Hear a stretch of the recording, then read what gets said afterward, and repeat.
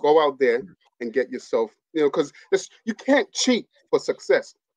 And a lot of people want to cheat for success. You can't cheat. The universe ain't gonna allow you. There's rules, and because you got to go through certain things, and if you don't go through them, you can't skip them. It's gonna come and kick you in the butt. It's gonna come and kick you in the butt. So you have to go through that, right? You have to go through certain things. That's why people who win the lottery, most of them go broke because they haven't gone through certain things in order to maintain that, right? So they have to go. You have to go through certain things.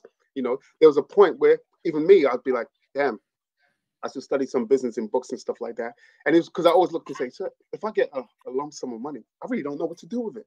So you got to educate. I got to educate. And even just doing filmmaking has allowed me to budget money, because I have to budget. I'm budgeting 40, 100 people. And I remember like my job. Malik's First Job Podcast, here to answer any questions that y'all ask. Financial literacy and resources, parents and young people becoming bosses, CEOs, future leaders, entrepreneurs, conferences and boardrooms getting sponsors secured. If you want generational wealth, Brooklyn's own Kerwin Phillip with information to help. Malik's First Job Podcast, Malik's Podcast, Brooklyn's own Kerwin Phillip, Kerwin Phillip. Malik's First Job Podcast, Brooklyn's own Kerwin Phillip. Generational wealth. All right, peace everyone. How you doing? This is Kerwin Phillip again with another episode of the Malik's First Job Podcast, where we focus in on leadership, entrepreneurship, and financial literacy for parents and teens. Today we have a great guest, the good brother Deniran, founder of Deniran Films. He's going to speak to us today about, his journey into filmmaking, as well as some new projects that he has coming out. So what's going on, brother? How you doing today? I'm good. It's good. Good being here, and just keep pushing. I'll just keep pushing. Just finish. I think the third or fourth premiere. Okay. Yeah.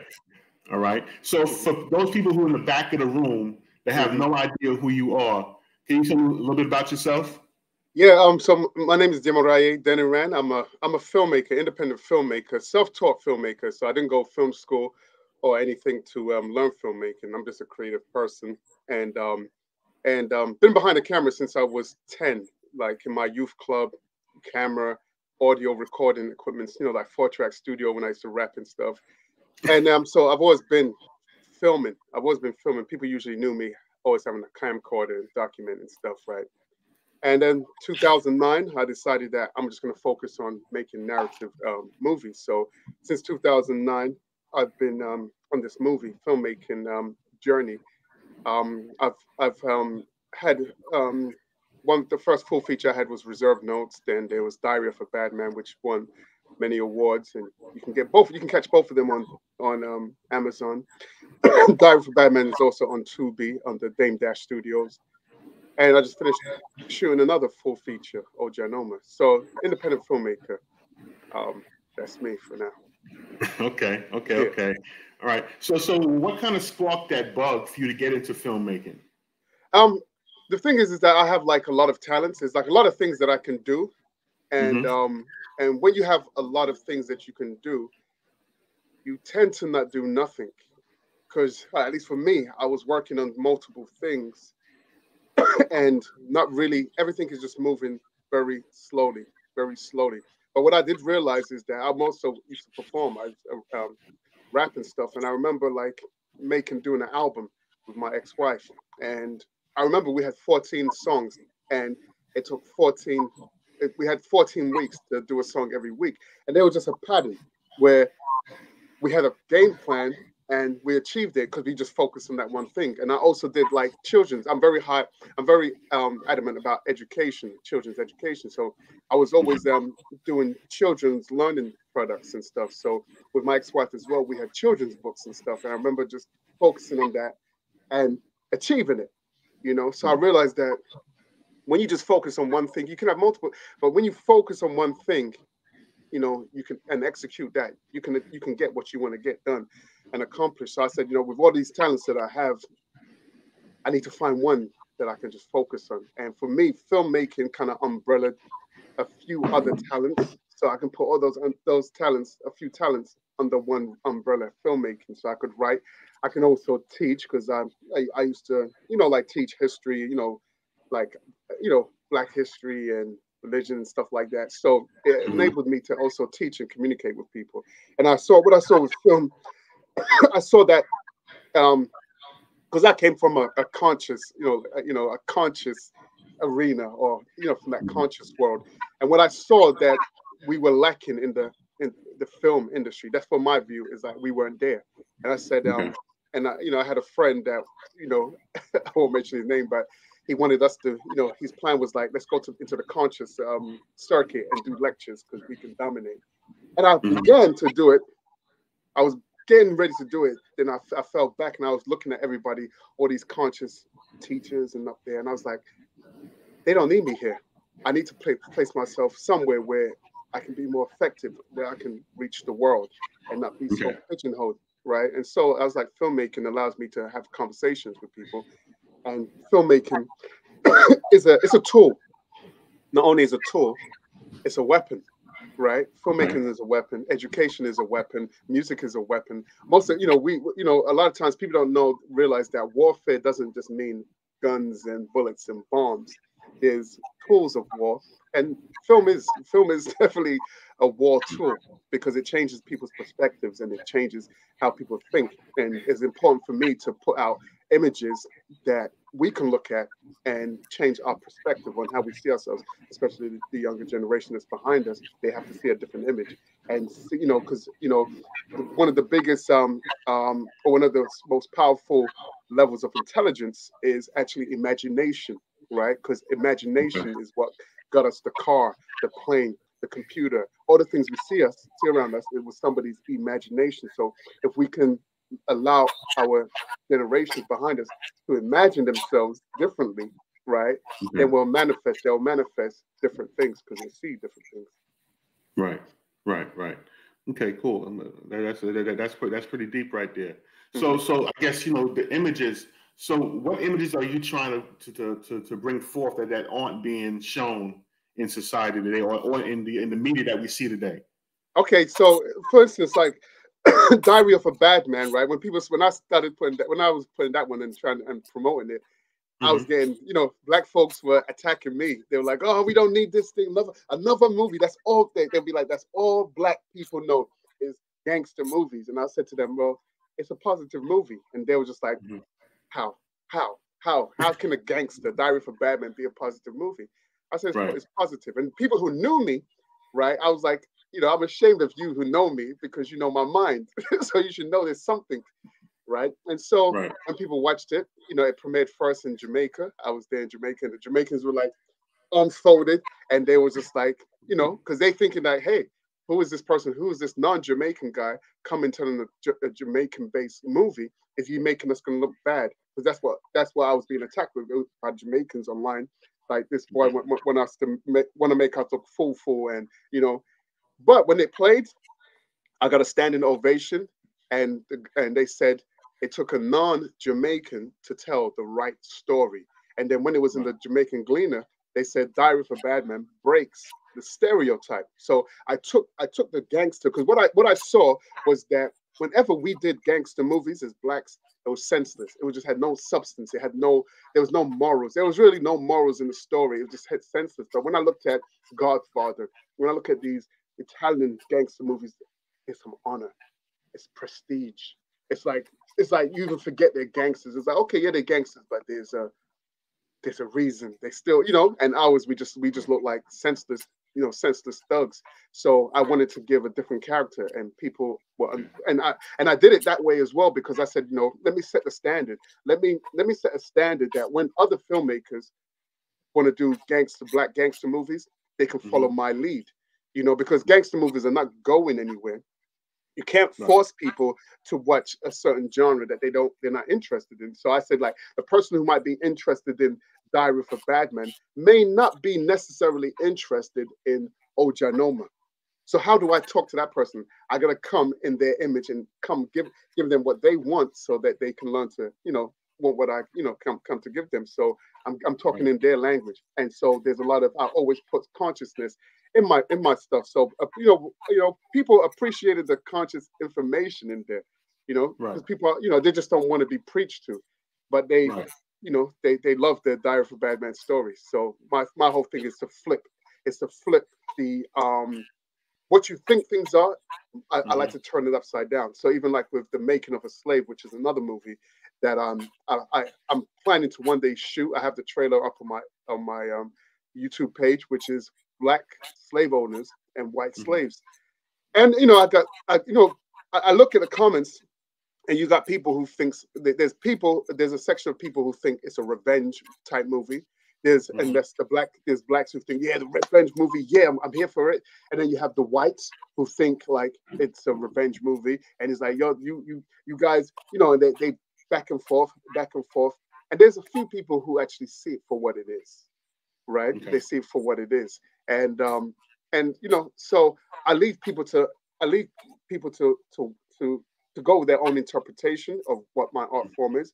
But when the movie is done, then people, those who have an open, intelligent mind will see what the movie is. But there's still going to be people who are going to block that and still see it for whatever they want to see the movie as. But there's a message in the movie. There's a vital message, and it's a message that needed to be out years ago, right? And even like as I see the world spin today, it's more and more needed. It's more and more needed. The white slaves just makes people pay more attention.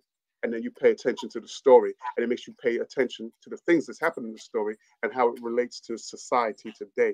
And so now that I have, and one of the reasons, again, that I got into filmmaking was also because I wanted to tell stories that the entire family can watch, right? Because I wanted to get into the minds of our children. But it was very difficult for me to write family-based movies. I just couldn't do it. I couldn't do it. But after I spent like a year and a half trying to raise money for The Making of a Slave, I was trying to raise $500,000, right? It put me in the business aspect of filmmaking. So my mind was all in the left hemisphere, just dealing with logic and business. And that was tough because I couldn't do anything creative. There was no room for creative stuff for a year and a half. And the moment I finished doing it and learning how to do the business plan, it's like I was doing weights in my brain. I felt the shift in my brain. I felt the change. And at the end of that, Ojanoma was born, and it was like, I could do it. I know now how to write it. I know how to write those stories now. Right. So was The Diary of a Badman, was that your first film? No, my first film was called Koosh. I never put it out. One day I'll put it out. And I always say to people, is like, I'm extreme. I'm an extreme person. So when I started filming, people say, do a short film, do this, right? Some short pieces. I just jumped into the deep end and I did a feature. It started off as a short, and then it ended up being an hour long, right? Okay. And that was my film school, because I learned a lot with that. I learned a lot with doing that first movie, a lot. So one day I'll put it out. I'm in it. I don't like how I am in it, because I can see I didn't trust the person on the camera. I'm very particular who's on the camera. And although my friend, he's a camera guy, he works, he went to film school, and he works on Hollywood sets. It's just I'm particular in how I want my things captured, and he doesn't capture it the way. And so while he's on the camera, I could see myself wondering, like, is he getting this thing right? And I can see it for myself. I can see it. And so I just don't like my performance in it. But I'll put it out one day. It's an interesting piece. And it's still it's still better than a lot of stuff that still comes out today. Like, my first project is better than, I just had the gift on how to shoot well, and my cinematography. I understood it. Wow. So I guess, so starting out, how did you get like all your equipment? Like, did you have a team already before you got started? How did you? No, I didn't have no team.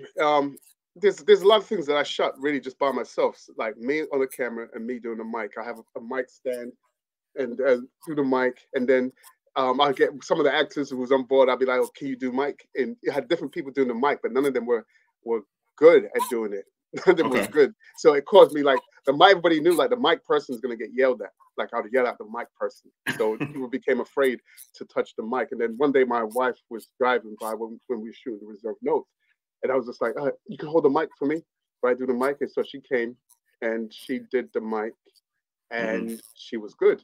And so kept on training her, and so it was like me and her doing the mic. So for the most part, it was just me and her. So Diary of a Badman was me and her, right? And I just wore multiple hats, and so the actors, right? So I've never been on another set before, another film set before, and there's a part of me that wanted to be on a film set. I just wanted to see how.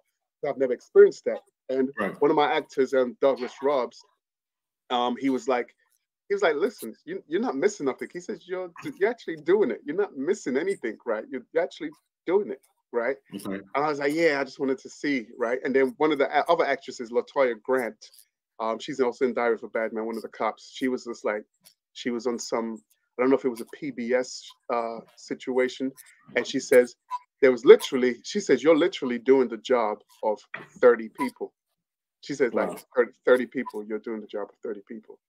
You know, so they've seen me in action. I wish I could have had behind the scenes for the earlier days, for the Reserve Notes, the Diary of a Badman, so people could actually see me in action. I probably look like a madman, right? But they could see me in action, accomplishing what I had to do. And even like sometimes when I'm filming, right, I'll be like thinking, I'll be in this self-talk thinking, especially when it's new actors. I'll be like, do I look like I don't know what I'm doing to them? Because to me, it feels like it probably looks, because my stuff is, I'm an editor. So when I'm filming, I'm also editing.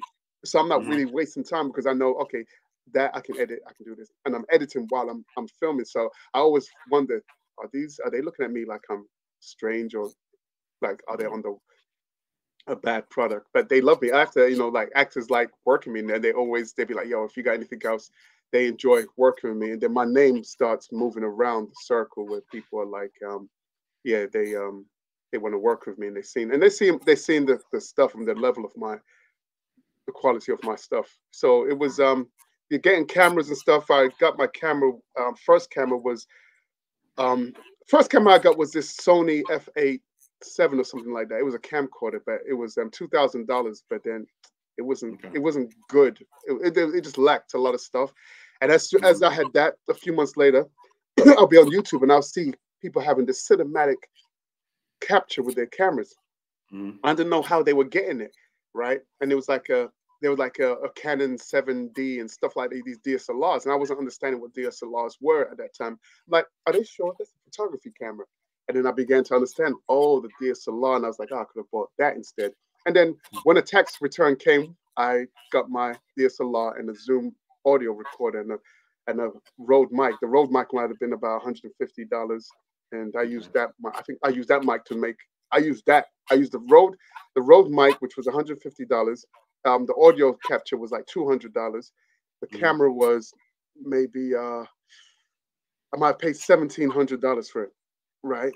And that is what I shot Reserve Notes with. And I was told at that point, right? You can't shoot a full feature with a DSLR. So people who go to film school, that's what they were telling me.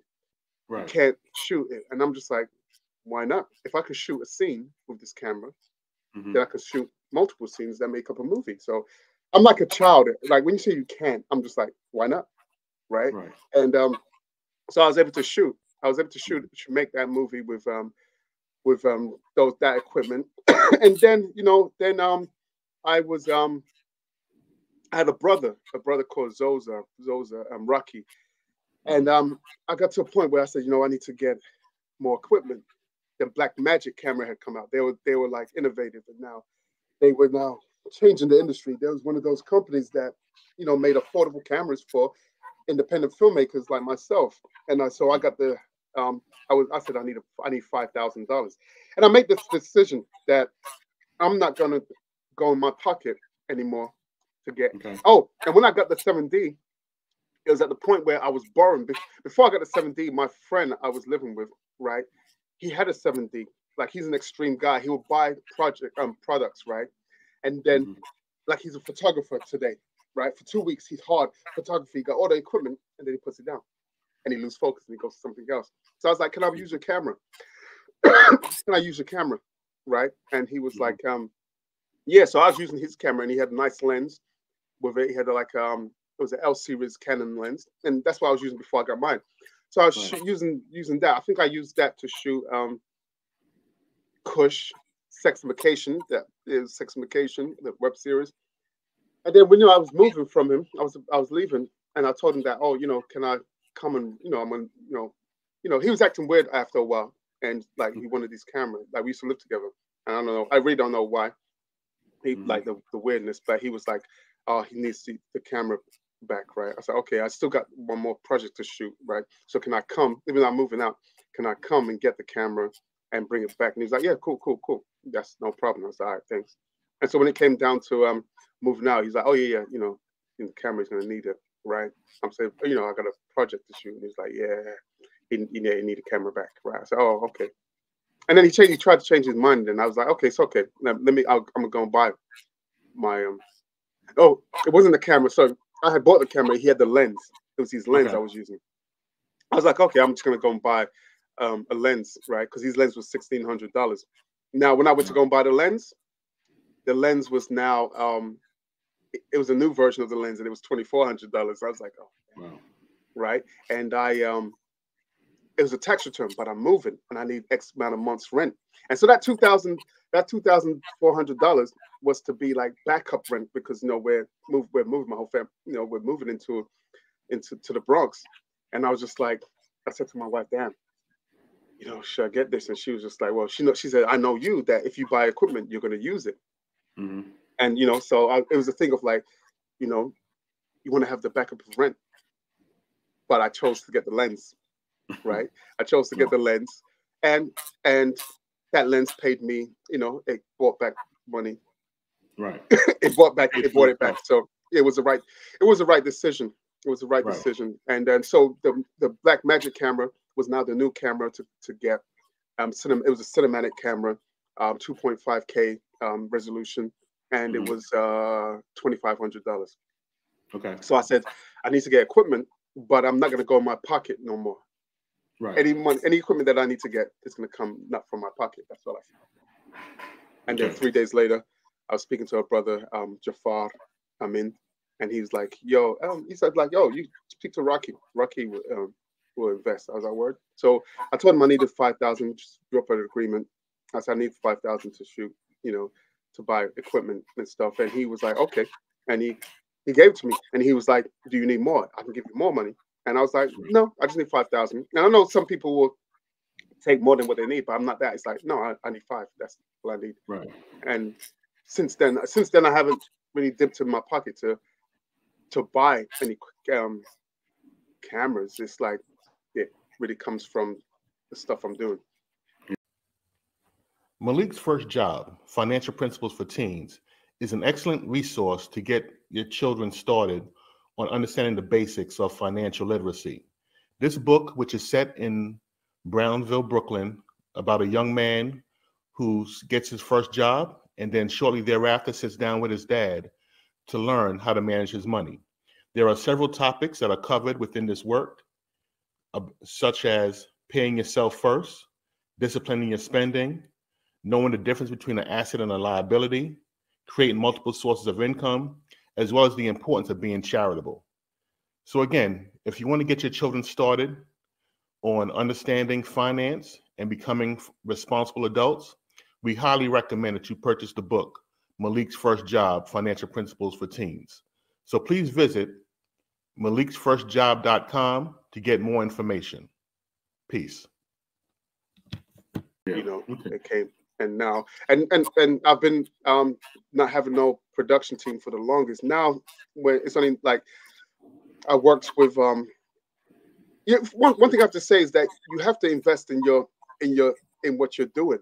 And what I see is that filmmakers, I know a few filmmakers who call themselves filmmakers, but they're not willing to invest. There are a lot of filmmakers that go school. This is what I've seen, and I can't say all, but a lot of them that go school always want to borrow other people's equipment. Okay. They don't want to invest in their own equipment. I don't borrow my equipment now, right? I don't borrow anyone's equipment because I don't want to borrow mine out. You know, Right. the guy I live with, I borrowed his, but you know, on this basis, that if I break his lens, I'm buying him a brand new one. Right. Right. I'm not getting it repaired. I'm gonna give him money to get a brand new one. So if you borrow my stuff and you break it, you have to buy me a brand new one. I don't want it to be repaired. Buy me the new one. Now, when you go to buy the new one, there might be a different version that costs more. Are you willing to do that? I'm willing to do that, so I won't borrow your stuff. I have my own stuff. So, by a lot of filmmakers I see, they're not willing to invest in their own stuff, and they're always looking for the best camera. And there's never the best camera. It's just the camera that you need. The camera is a tool, and it's how you want to use it. It doesn't matter. It doesn't matter if it's an iPhone. You can use it effectively. Okay. Okay. So, what would you say was the budget? You know, for like, let's look for example. You said reserve notes. That was you know the first pretty much one of the first features. What was your overall budget to put that project out? If you would estimate how much you spent, it was like either $250 or $350. That's it. Wait, $250 or $250,000? No, $250. $250 to put that movie out. Yeah, to put it together. And what about what's the next one? The Diary of a Badman. What was the budget for that one? $11,000. $11,000. Okay. Okay. Now the thing is, right? I watch filmmakers, and it's those filmmakers from school, right? It's always filmmakers from school that block themselves, because I think in school they're taught that you need to have this, you need to have this. If you don't have these elements, you can't do the movie. So me, I'm a wild lion in the wild. I'm not captive. So mine is like I want to do. This is what I want to do. This is what I want to do. And I'm not worried about, a lot of times I'm not worried about the money. I don't put money as the first thing that I need. I put what I need as the first thing. I was taught a long time ago, right? And a long time ago, in the spiritual order I was in, it was like, if you want a house, right? You say, I need $450,000 because I need to get this house. Now you're focusing on the money, where you should be focusing on the house and say, I want this house. Right? And the necessary things will come for what you want. The necessary things. And sometimes it's not money. Sometimes it's just access. It's cooperation with people. So, for instance, you might have to pay for a filmmaker that blocks himself will say, oh, I need $1,000 to rent this apartment or this warehouse. Not me. I say, I need this warehouse. How am I going to get this warehouse? I need this warehouse. Right? And you'll get it. Sometimes you get it for free, or you get it for very, very cheap.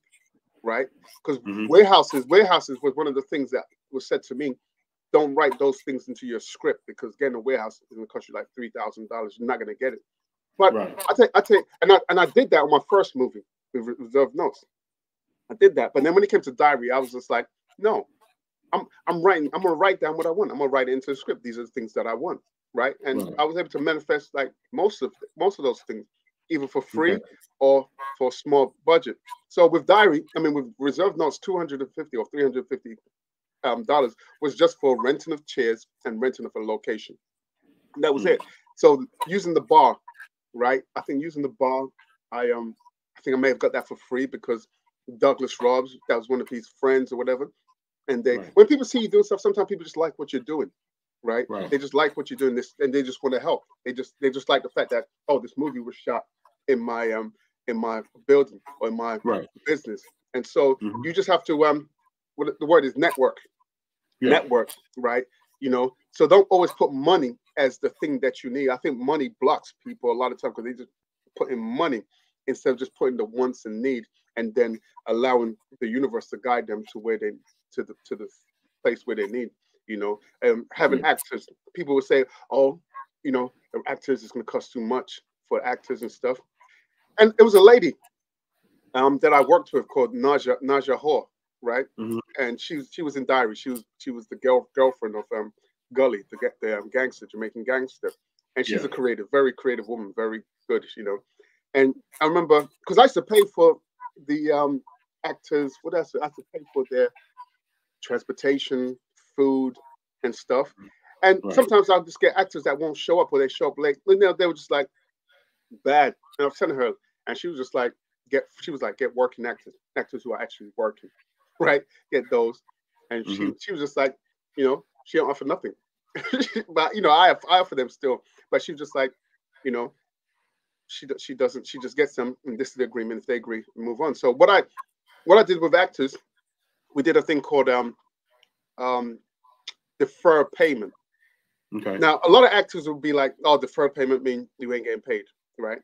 And I just wanted to be different. I wanted to be like, well, I want to be the first one that that I'm able to pay them through deferred payment, right? Mm-hmm. But a lot of actors, they're looking for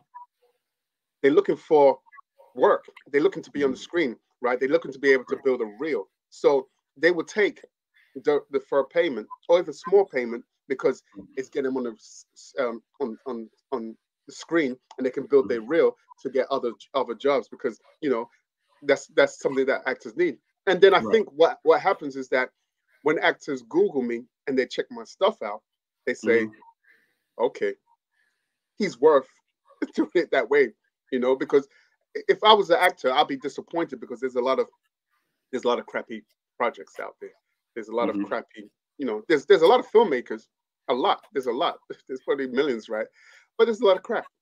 That's the truth. There's a lot of crap. So for actors, I feel like it's hard because they get projects and it's just be like, oh, this is terrible. But they need a reel, So when they come across somebody like me with good skill sets, they're like, yeah, we're gonna stick, and we negotiate, and they're okay with it. They're okay with, and they're okay with how I treat them on set. I treat them on set. So that was done with like, I paid for actors' food and transportation. Reimbursed transportation, and we got it done, and they were all enthusiastic, and we did it over. Diary and Reserve Notes was done over weekends, meaning that every weekend we would shoot. So those projects would take maybe like 3 months of shooting every weekend, which was like, when I look at it, I'm like, that stuff is crazy because at any time, if an actor falls out, something happens to the actor, the whole project can go to waste. Right. Because, but it's good having people who are dedicated. And then if you're a good leader and people respect you, the actors, they will definitely go above and beyond for you. Right. So okay, boom. So now let's say, you're going through the process, you've done the filming, you have done the editing, and the project is ready to go. And I think one of the biggest things with film, even with, I guess, any type of entertainment, is the distribution, right? Oh yeah. Getting eyes on your projects, or getting the ears to listen to your projects. Yeah. So, and I've seen that you're able to get your work on Amazon, on Tubi, these different streaming platforms. Yeah. What's that process like to get it on those bigger platforms? It was like okay, so with getting it on Amazon, the first thing I used was because when it was Reserved Notes, I got that on like Vimeo. I think it was just Vimeo. I did right, and it's always been, like you said, it's very a hard task to get that right. It's very, very hard. And so Amazon, there was a company called Distributor, and they would they were like revolutionized the distribution thing, and it was good for a moment where you can pay them like you could pay them like, maybe there was like a $5,000 deal thing that you can do, or 10,000, and they can get you on all platforms, right? Potentially, right? Netflix was always the hardest, but they can get you if you pay. So that time I could afford this to Amazon, so I paid them for Amazon. I was on Amazon, right? I got one check from them, which was like $180 for Diary of Badman, $180. But you could see your office, and you could see what your movie's doing. So I saw at that time I had like $1,100 there, and I said, "What's that?" And they was like, "Oh, we get back to you on that." I said, "Explain." Like, I'm not understanding. Like, and then I said it go up to like 10,000, and I think the highest, I think it may have gone like to 13,000. Wow. And I asked them again, like, "What is that? How comes I'm not seeing no payments and stuff?" Right? And they were like, "Oh, we'll get someone to explain it to you." Nobody explained it to me. Asked one more time, a new person. They were like, "Oh, we're the new." Nobody explained it to me. And then a few months later, company's bankrupt. And a lot of filmmakers are out of their money. There was filmmakers that didn't get paid their stuff, and it was a whole. There was there's still like one filmmaker has the, I think, FBI investigating them, right? And so now my movie is on is there, and I'm not getting no pay from that. And then Amazon, a lot of filmmakers don't realize, but Amazon, I don't know if they do it now, but then I was able to re-upload it myself to Amazon. Okay. Amazon allow filmmakers to now put it up themselves. So I was able to put it up there myself, and I was like, damn, I got all these reviews on this one. Now I'm putting up a new one, and I've let Amazon know that I have the title up already. Is it possible that I can keep the reviews and everything there? They didn't respond back to me, but eventually they merged the two together, and so it kept the reviews and the stars that I had achieved. And so that was that. So real quick, was there a fee for you to do it yourself through Amazon? No, there was no fee. Okay, so any filmmaker could, I guess, for right now, they can go to Amazon. Yeah, and put it up there. But now Amazon, what Amazon's paying out is like not as good no more. It's like, nobody understands really their algorithms and how they do things, right? Okay. But then it depends. Like like the smaller guys, they may not get. During the pandemic, there was a lot coming through. There was a lot coming through during the pandemic. There was like highs and stuff. And then with the Tubi thing was Dame Dash had the thing with the Tubi.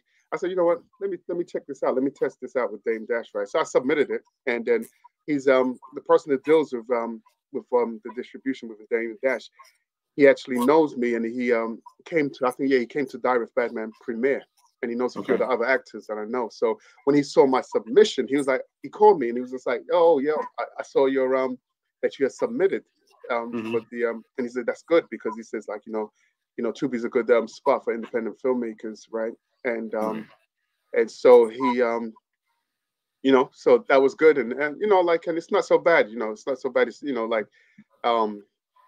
I've had one payment from there, and it's not bad. It's not bad, and so to see I might see like the 4 payments, and then it should be good. I think if it from the first payment I got, if it continues like that and better, I got to put more advertisement in though, because I was advertising, but I got to put I was putting some advertisement, but I got to take maybe $1,000 and just do the marketing, online marketing, and if I can get what I just got, then I definitely will be able to, because the actors they did defer payment on that, so so I've been able to begin paying, right?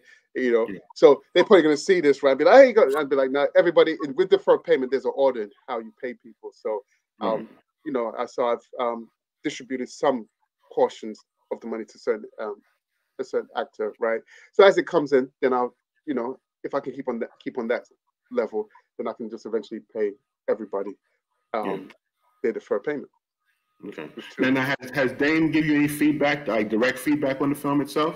No, I haven't even met Dame Dash. I think I probably would have met him yesterday, because the movie was playing at the Newark Film Festival under Dame Dash, and so I was supposed to be there, but I had my premiere happening in New York. So yeah. Okay. So in time, I guess I will meet up with Mr. Dash. It's funny because me and him are we're very similar. I call myself, I'm like, because my nephew always says, like, you and Dame Dash are similar. Like he's been talking to me for years, right? My nephew's not, I just call him my nephew because I've been mentoring since he was 18, 29, right? And so you and Dame Dash were similar. And I was like, yeah, we are.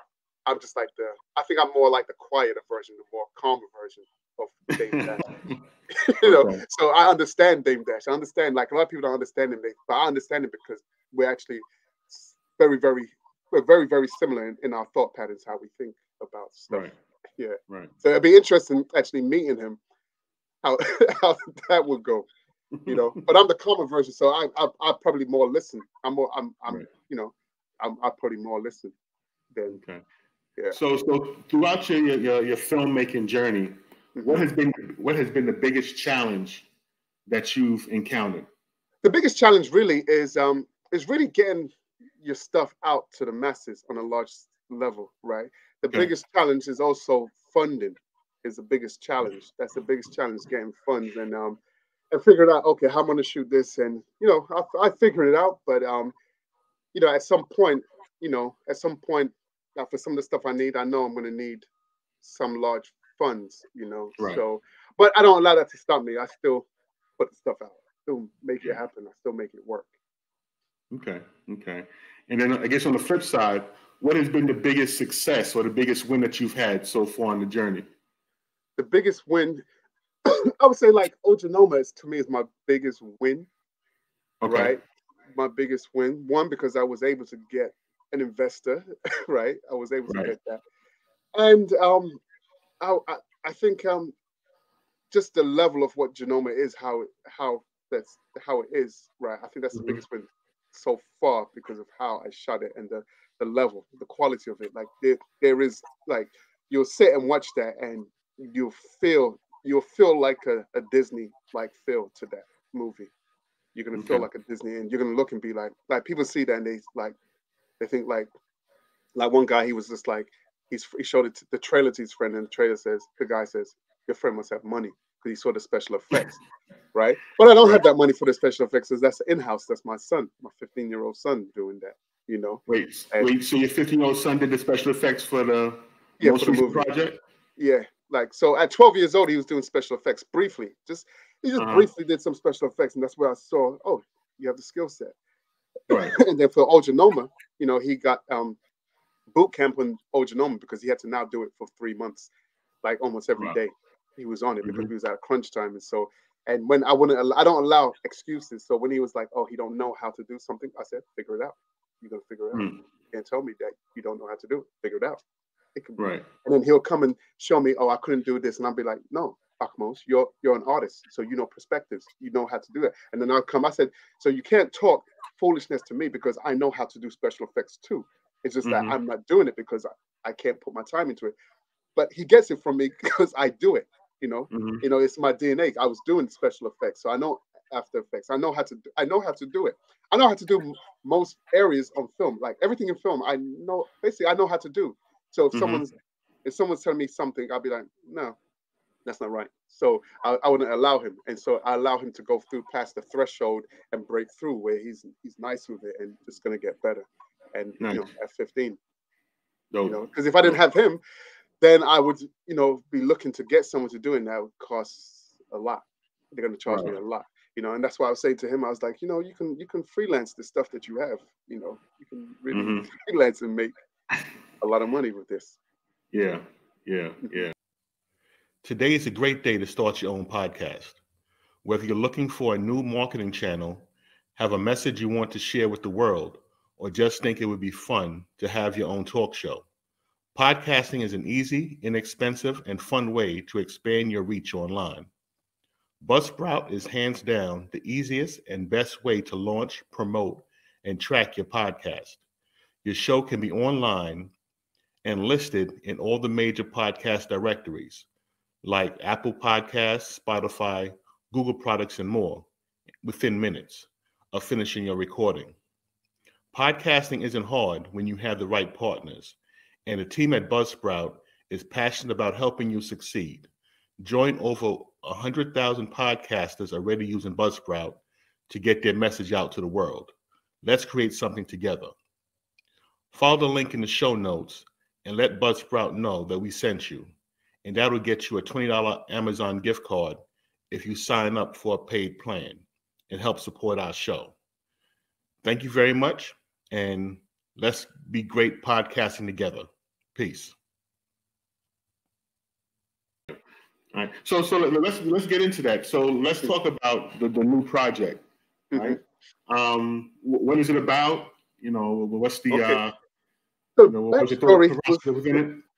the backstory with Ojanoma is that this is the second shooting of Ojanoma, meaning I shot it before in Nigeria, right? And I always tell people in Nigeria, when I shot it in Nigeria, I was sabotaged by the you know, two individuals that, you know, that were in control of a lot of stuff, and they sabotaged it by delaying the project and doing just a whole bunch of stuff. And I realized, okay, this project is under attack, and but I still completed the movie. So I completed the movie. You know, through all of the attacks and everything, I tell people it was like I felt like I was in Iraq. You know, I lost a lot of weight out there because I was sleeping like 2-3 hours almost every day, you know, and lost my voice in the end because I had to shout at them. Like I felt like I had to, like, they got me to the point where I wanted to fight. Wow. But I'm looking, I'm like, there's just too many people. I can't fight them all. But I was at a point, and you know, you'd see it on my Instagram. There's a clip where I'm yelling at them like, yo, back off. Like, back off. If you're not supposed to be here, back off. Right. And I'm really, because you had people just crowding the set, just like getting in the way. Like, there'd be like, you turn around, there's like 30 people and it's like, I don't need these people on my set. Like, it's like I had all these people on production set that they were just getting in my way. Most of them were getting in my way, and they weren't listening, right? Because I know that guy is telling them, do this. The customer is down all the way down there. And I said, you need to be nearby. So when the actors need to change, they don't have to walk all the way down there. Right. They were taking long to change the clothes and stuff. And then when we got to the end, right, all of a sudden, miraculously, they could dress people in 5 minutes. Before it was taking half an hour, 45 minutes to dress someone. I'm just like, okay, I see what the second is. And I finished it. The movie, people thought like, and I told them because I got to the point where I had shot certain scenes that I knew that I could even quit and finish the movie in America or somewhere else. You know, that was my game. As I was shooting, I said, as long as I do this, as long as I shoot this, I don't need to shoot those other scenes, the palace scenes. I even built a palace out there out of bamboo, a huge palace out there. I built, you know, a palace out there to the point where the guys, they were like, no, it's theirs. I didn't build it. It's theirs. And, you know, the guy was like, he's one of the investors in the movie. I'm like, invest how? He said he spent money for the movie. Did you come to me and ask me to spend? I didn't tell you to spend no money. You know? So it's diabolical. It's crazy because what I saw in Nigeria is that they watch these soap operas, right? And they act out the soap operas. So like, you know, like in Jamaica, right? In Jamaica, they used to watch a lot of Westerns. Right. And so with Jamaicans, you know, and then you had the gunman, right, imitating it, you know. And so I noticed that, you know, where people are, whatever they're watching, whatever is influencing them, they act out. They actually act out, right? In Britain, we acted out a you know, a more brutal way of violence. Like it's all hands, knives, and stuff like that. Where Americans, guns, it's Western as well. Guns, right? And so in Nigeria, they watch these soap operas, and so these guys were acting like the soap operas, you know, with schemes. I'm looking, I'm like, I can see what you're doing, and it's just like, it's just weird. It was really weird. So I got to the point where I told them like, hi, I have everything that I need for this movie. I can stop shooting right now, and I can still finish this movie elsewhere. But they know, he knows how much money I put in there. I put most of the money that was put in was my own money. I put about 45,000 or more in there, and and that was my own money. That was my own money, you know. And so I told them, listen, I can use what I shot even as a proof of concept. I can use it, I'll scrap this project. But they thought I wouldn't, because all they can, you know, they're dealing with someone that's coming from outside of the country, right? And they didn't grab the opportunity and make use of it. They didn't understand because I sat down with this individual and said, you know, what I want to do for Nigeria, right? And I was going to come to that part, Delta State, and we were going to be a film hub right there and have movies coming out. They had the jewel right there. They had somebody with knowledge, with know-how that would change that industry and put them on top. But the greed was more stronger. And so I got back to New York, and then I started editing. And on the third day, I said, this movie is not going to represent me. I don't want people to see this as from diary to this. Although it still looks better, it still looks good. It wouldn't show my growth. And I was like, I got to scrap this. And that's how me and Dame Dash are. See how Dame Dash, he scrapped his thing because, and you know, and my nephew was like, he said, you and Dame Dash can scrap stuff. I can scrap stuff and rebuild. So I said, no, I'm scrapping it. I don't know how it wasn't nice. I didn't feel good, right? I was just like, damn, like I really got to scrap this. It's like, then I was like, how am I going to shoot this? Maybe I'll shoot it here in America, and maybe I'll get the actors and see if actors can work on deferred payment. Or I go back to Africa and shoot it and just let those in Africa know that, listen, we got to redo this. I might not be able to pay you how much I paid you before up front, but we got to get this. And I was looking forward actually to shooting a third time, because then I could really do everything that I wanted to do that I wasn't able to do, right? So I didn't mind it, but in my head is like, how do I explain this to the investor? That would be the thing. Can I shoot it without the investor knowing, and then come back and be like, okay, you know. Mm-hmm. And so 3 days later, after deciding that I'm not gonna keep it, my good friend, called me 3 days later, and he was just like, and I know this happens in three, just like with the 5,000, it was the third day. This was the third day, and he was like, hey, he was like, yo, people call me Kuwsh, and he was like, yo, Kuwsh, you got any projects? Because I got a investor, and I was like, word? He said, yeah. He said, you're good for like 100,000, and I was up to 100,000. I was like, word? I said, I think I just need 50, right? Mm-hmm. And because I can finish off, because I already have pieces, I can just finish it off. And but then when I looked at the project, I said, you know what? I can just really, really just redo this stuff, And so I was, I got more. I got like 75, but later we got more. So it was like 79,000, right? Okay. But it's actually more than 79,000 because all the money that I'm still spending now is also part of the budget. So it's actually, and if I include what I shot in Nigeria, I look at Nigeria as product development, right? So that has to include that. So I say that the project costs $150,500. Okay. That's what I have to put it in, Yeah. And so even from that the initial 75,000 that was given, that enabled me to get equipment, right? So there's a certain, I think like maybe 30,000 went on equipment. Then you had flying the actors over. I had like 4 actors to fly over, and then there was then this money that's going to be spent in Zambia, paying actors and locations and stuff like that. Right. It cost me $4,000 equipment over. I learned my lesson with that one because I thought it was going to be 1,100. And wait, 1 second. Wait, real quick. Your audio went out. How much did it cost to ship the stuff? Yeah, like you're saying, how much everything costs but the audio went out for a second. Okay, so for the equipment, I think I spent about 30,000 on equipment. Okay. My new camera and stuff was like 30,000. I can't remember how much it cost. There was a few thousand to get myself and the actors over there. Okay. Then you had my equipment that I was bringing. I thought it was going to cost 1,100 to take the equipment on the plane. It cost 4,000. That was round trip. And if I knew that, I would have not bought that amount of equipment. And but I know now. So that it cost that. So and then the money that was used in Zambia, we actually, like I would have had like $20,000 left, $15,000 to $20,000 left, which was supposed to be used for the marketing and stuff like that. But that got used in Zambia. We went over. Yeah, so that got used, and I was so it was was able to do it. And I faced difficulties shooting there, but not like what I faced in Nigeria. Nigeria, they just purposely like talking on set. It was like cut. It was crazy. I'm gonna do a movie about it. So I'm gonna still benefit from their foolishness and make a movie and called Nigerian Wahala, which Wahala is like nonsense and stuff. This is what I say to people when someone does something to me as a filmmaker, or you do something to someone who's an author or whatever, we can use you to make money. We can use what you do to us to make money because I can tell the story. I can tell the story. I can put you I'll put you in the movie. I'll make a movie and I'll get my money back through that movie. And that's what I'm going to do with that because it's going to be comedy and just funny. It's funny, but it wasn't funny when it was happening. So Ojanoma was shot in Zambia. We completed it.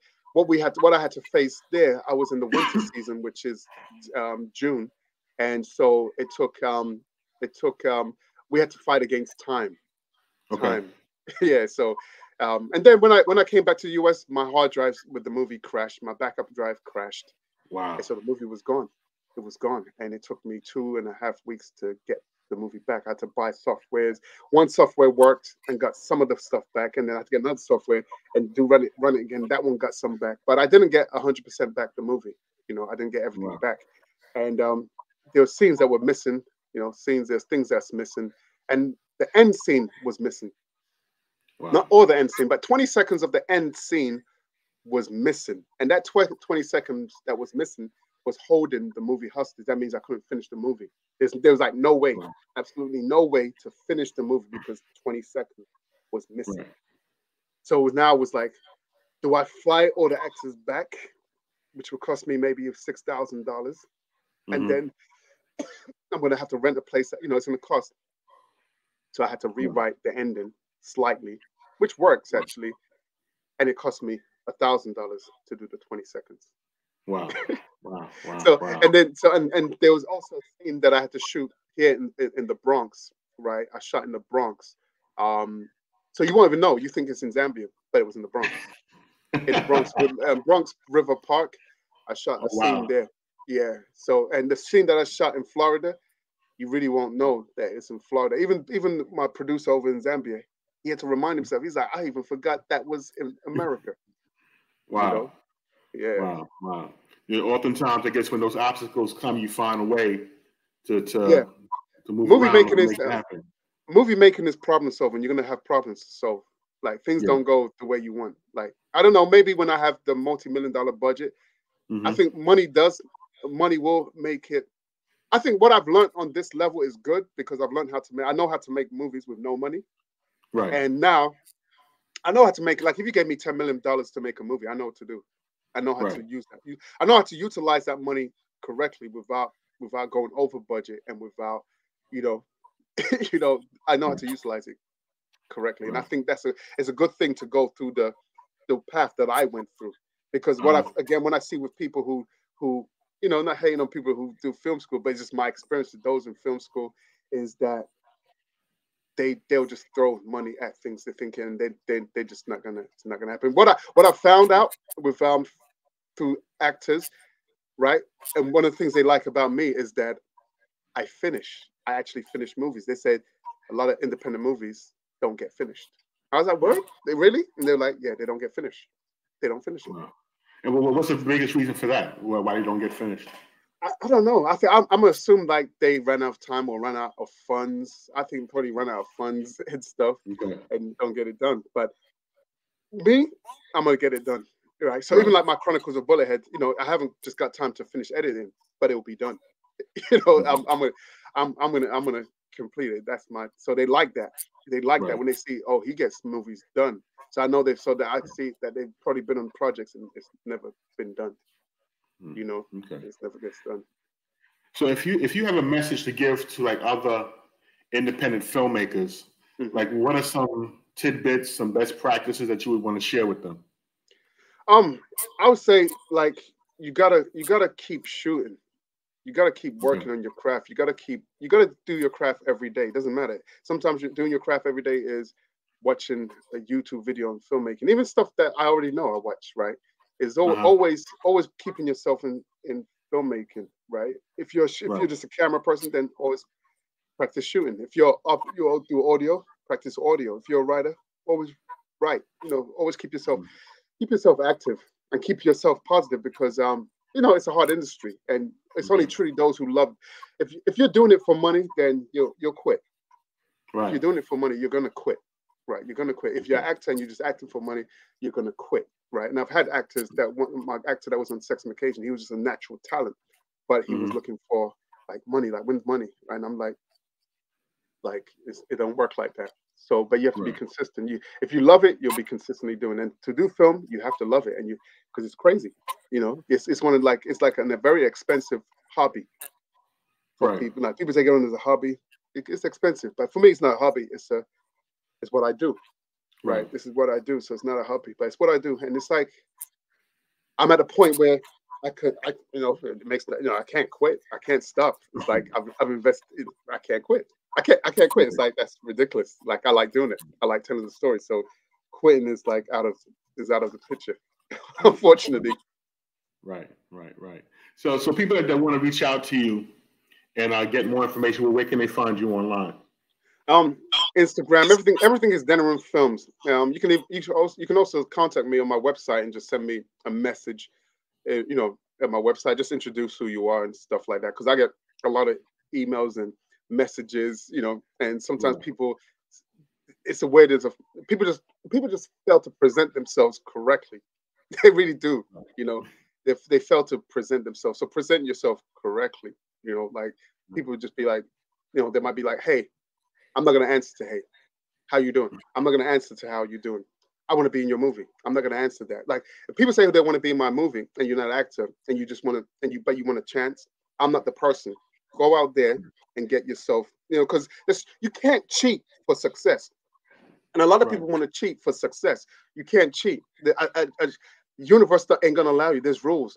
And because you got to go through certain things. And if you don't go through them, you can't skip them.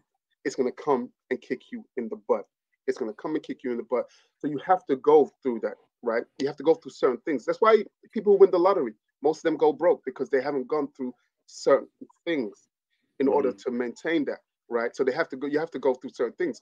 You know, there was a point where even me, I'd be like, damn, I should study some business in books and stuff like that. And it's because I always look and say, sir, if I get a lump sum of money, I really don't know what to do with it. So you got to educate. I got to educate. And even just doing filmmaking has allowed me to budget money because I have to budget. I'm budgeting 40, 100 people. And I remember like my job, a person says, you're a manager. Like you're a manager because you're situating people. But you know, I can take people because I also produce it. So I do the time schedule. I do all of that. I do the shoot schedule, and I'm placing people. Okay, you have this, and I have to do scheduling, right? So I know how to do that, right? So if somebody else comes to do that, then I know how to do it. So if they're playing, I know they're playing. I'll be like, no, you're playing, right? But it's something I enjoy doing though. I like doing the shoot schedule. I like doing it, you know. So I'll say to people that they just gotta stay. They just gotta know why they're in it and stay focused in filmmaking. And don't make no excuses. Don't make no excuses. Don't say I don't have a camera. I don't have to. You have your cell phone. Be creative and shoot with your cell phone. Like I tell this to people in Nigeria, filmmakers. They always be like, oh, you know, they need this, they need that. I said you don't need nothing. I said get yourself. You got a cell phone. Shoot short films. Shoot skits and be consistent with it. You know, somebody's going to recognize you outside of your area, you're outside of Nigeria or wherever you are. Somebody's going to recognize it if you're consistent. You don't even need to be polished. You're still like Money and Violence. I don't know if you know that web series, right? Yeah. Some of the people on my team, Green Line, right? They're rappers, right? Those are their people, right? Those are their people. But Money and Violence was successful. They didn't have the best cinematography. They didn't have the best actors, right? They didn't have a polished industry script, but they were consistent, right? And they had a team. Everybody on their team was pushing that stuff, and they had a team. They had a team that pushed, right? So everything is on algorithms, right? So you gotta push. And this, if I wasn't doing film, if I was just a regular person having a regular social media account, you know what I would be doing? I would be pushing those who are like, I'll be pushing I'll be dedicated to pushing Malik's first job, right? I share it from time to time, right?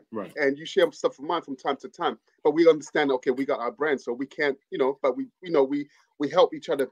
But there's people who ain't doing none of that, right? And I wish they would look and be like, let me dedicate to helping to just push their stuff. Because people see you. They see you. Friends and family, they do see you. They do see you. Sometimes it's not out of spite that they're not helping. It's just that they don't understand. They don't understand. They're just not thinking. They're not thinking that we have this mentality that somebody else is going to do it. It's just like when it comes to voting, you think, oh, well, somebody else is going to vote, right? And then we might complain about this, oh yeah, the votes don't work. Like I've heard that votes don't work, but have we actually tried it properly? Have we tried it properly? People say we can't get bank loans. I don't know, because I haven't gone to the bank to get a loan, but I have got a loan. I have got $35,000 loan when I went to get a loan, right? People say, and I said to a guy one time, I said on social media, I said, who destroyed your credit? Was it you or was it the white man? And he stopped and he was like, him. Because my credit was good, and my credit was good by accident because I just paid my bills in time. I just did their stuff, and I didn't know. I didn't have no financial knowledge, knowing that those things you was doing is what was giving you the good credit, and my credit had reached 825, right? It's not that now, but it's good. Right? It's gonna, but it's like I just wish that people would spread my stuff like I was bad news. That I was like, that's how I want people to spread my stuff, like I was bad news, like I did something scandalous. Spread it like that. Right. It's crazy. All right. So I guess before we wrap up, the latest project, I know right now you're on tour, doing the different screenings. Matter of fact, before we wrap up, so you have the screenings in different theaters, right? I know you just came from overseas. You were in Africa. You was in England. Now you're doing the screening here in America. Now, what's the process of getting your films in the bigger theaters? Okay, so me, again, it's a childlike mind. I always tell people I have the childlike mind. You got to be a child. And what I see is that, especially Black folks, we restrict ourselves when there's no restrictions. We have this thing like, and this is what I hear, they won't let us. No, they won't let you. The white men are going to let you. I'm like, what? Right. Go beyond him. What you think. And when a lot of times when they think there's some blockage, there's really no blockage. You just have to be adventurous. If we say, like some people say, oh, we are Moors. So if we were Moors, the Moors were navigators. They travel outside of your comfort zone. Travel. Me, I'm going to travel. Listen, I got one actor. I'm going to go Greece. I'm going to go Japan and shoot. I'm going to shoot. I'm going to travel, right? So me, I just go and find directly the company and say, hey, can I get this in there? When I was in Jamaica, there was an actor, there was a guy who had a film that played there called Destiny, I think. He lived in Canada. And I was just like, oh, how did you get your movie in there? And he's like, oh, I'll give you the information to contact the movie theater. And I contacted him. I sent him, and I got Diary for Badman to play in Jamaica and the Cayman Islands. Okay. Now with Zambia, I had direct access to, I had, like, how do I get there? How do I get to talk to the people on that? So the company is based in South Africa. So I spoke with them. And then they looked at the project. They said, well, they have to look at the project and see if it's like, it has potential to do anything. And I'm like, they're going to see this project and it has that, right? So they see it and they're like, okay, yeah. And so I got a situation with them, which is, it's only going to be playing in Zambia for now, right? Which is a 2-week run. But if there's a high demand for it, then it'll go to 4 weeks. Okay. Now, so we're going to put marketing in there to push it.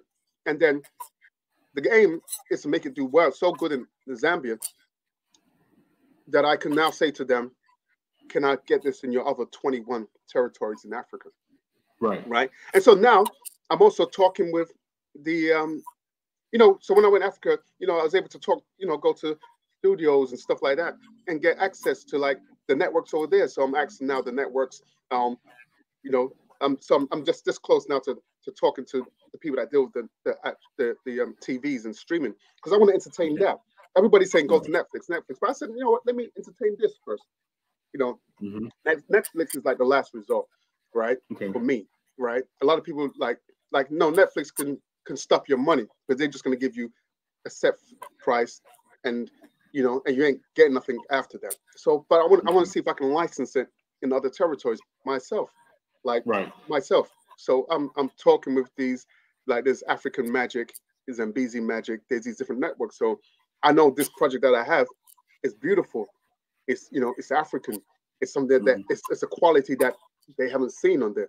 So my thing is to get it on their network and build a relationship with them. So with this movie theater, once I put this in and it does good, I have another project I'm gonna shoot in Zambia December, right? So then it's easier for me to now bring this and it'd be like, okay, we have a relationship.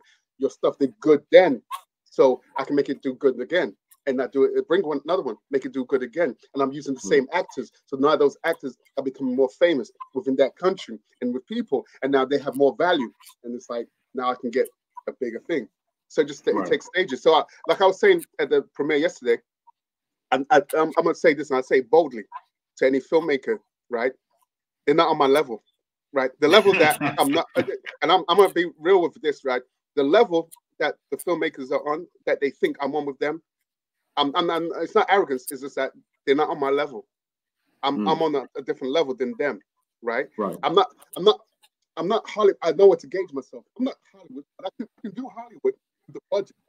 I can do Hollywood with the budget, but I'm on a different level, right? And they cannot outwork me.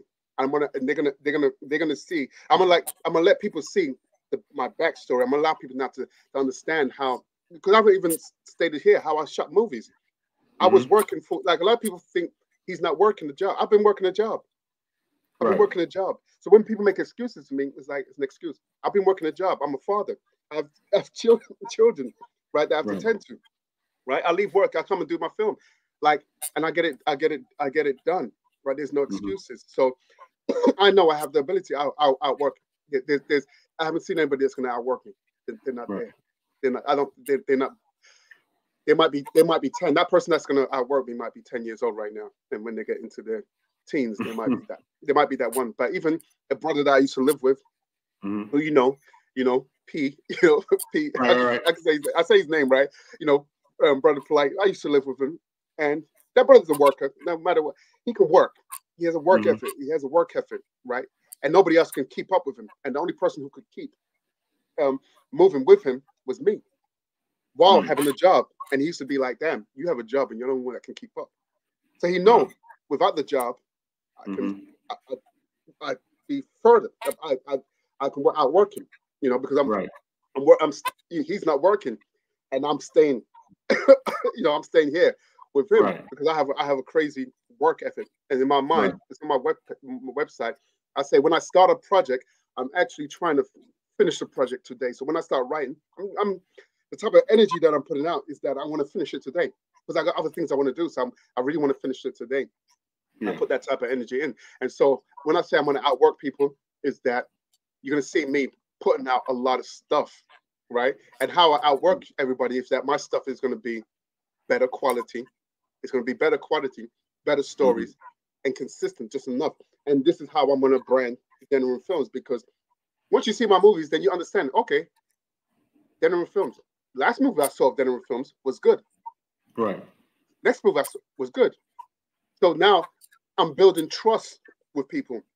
They're going to trust the name Deniran Films. So when they see Spielberg, they'll trust Deniran Films. So if they see Deniran Film Project pop up, they say, "Oh no, that guy, they make good movies." So they're going to entertain it. So I become the name. I become the brand, right? Because and then the actors that I have, like Douglas Ross, they become a brand because every time they think about Doug, Kanisha, Tanuke, these different actors, they think about Deniran Films because we're going to keep rotating. And that's the name. I realize that's all it is. I just got to dominate and outwork everybody. I got to outwork everybody with quality material. And I have the quality. I have the know-how. I have the stories. The stories that I have coming. Like I tell people, I have tunnel vision. People say, don't be tunnel vision. I am tunnel vision. I look like this. So I can't see what's on my left and my right. I can see what's up and down. I don't care what filmmakers are doing. I don't care what movies are out. I really don't even watch the new movies because I don't want to be influenced as yet. So I don't watch them. Right? I watch them later. I don't watch things where everybody is watching them. I watch it in my own time, right? And I don't want to be influenced by anything. I don't, just because these type of movies are doing good, I don't run over there and say, "Oh, let me make that." Right. I do this because I want to do it. It's because I love doing it, and I'm gonna I'll make my own lane. I'll make my own lane. So the movies I have coming, people will understand soon. They're gonna understand. Like when people see, I know people have seen when they see Genoma, they're gonna understand who I am. People are gonna understand. Other filmmakers are gonna understand who I am. Right? They're gonna understand who I am. There's a brother in Brooklyn that I'm gonna be working with. He's a filmmaker. He's on Dame Dash, and he reached out to me, and he was just like, "We've been working with the same actors," and he was asking like, "Who's helping him?" And they'll be like, "Nobody," right? And he's like, "Why? Why is nobody helping him?" And he reached out to me on Instagram, and we talked on the phone. I have his number. His name is Joey. His name is Joe. He has he's done a few movies, and he has Honor Amongst Thieves. He said, "Brother, like you come on my set and assist, do whatever, assist." And I was just like, and me and him think alike. So there's like-minded people. So I'm like, oh, there's other people that think alike, right? And there's a movie that I was thinking about doing, but I was thinking of doing it as a post. What do you call it? Post, when the world is destroyed, apocalypse, right? Yeah. There's a movie that I wanted to do that way, and there's a movie that he wanted to do, but it's in the past. It's the same movie. It's dealing with the same character, and then he came to me saying that he was thinking like, who can he do this movie with? He said, "There's no other filmmakers that's going to do this movie that's bold enough to do it." And he was like, Deniran Films. And so there's a movie. That movie project would take like about 10 million to do, but it's a thing that we can work on and do, and we're the right guys to do it. We're definitely the right guys to do it.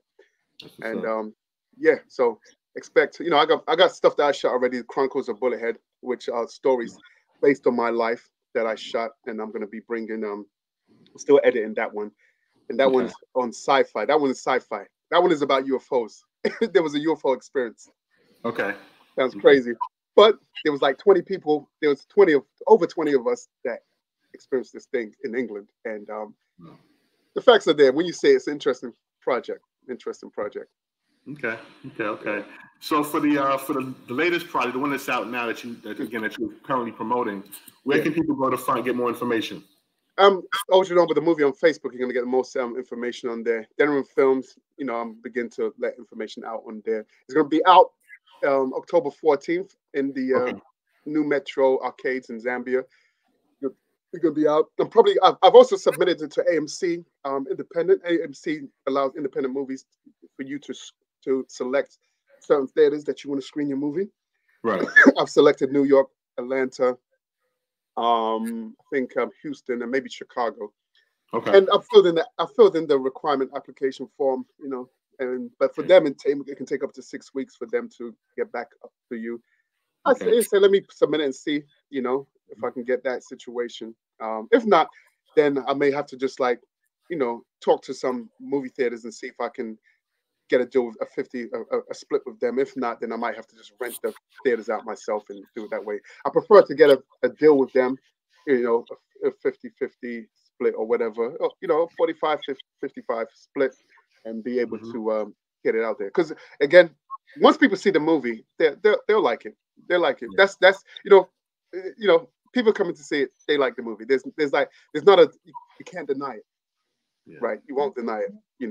It's not perfect, but you won't deny what you watched, and you're going to be impressed with what you see. You're going to be really impressed with what you see, and understanding my production team in Zambia was 6 of us. Me, a camera lady that I trained, Shanae, cook, my mic person, Paul Cruz, James Chikong, if I'm saying his name right. I have some Zambian sons out there, right? Yami and Matite, 6 of us. And it's beautiful. I don't want a big production crew. I don't think, maybe I need that later, but I like the small crew. Things work better for me at this stage. Yeah, cool. But thank you for coming on. Thanks for having me. Sharing the information. Again, if you want to reach out to the brother, his information is right here on the screen. Social media is at Deniran Films, or go to the website, deniranfilms.com. All right? As always, man, thanks for coming on and sharing your knowledge. I look forward to seeing what you got coming out in the future. Peace. Thank you. All right, peace. Peace. Generational wealth.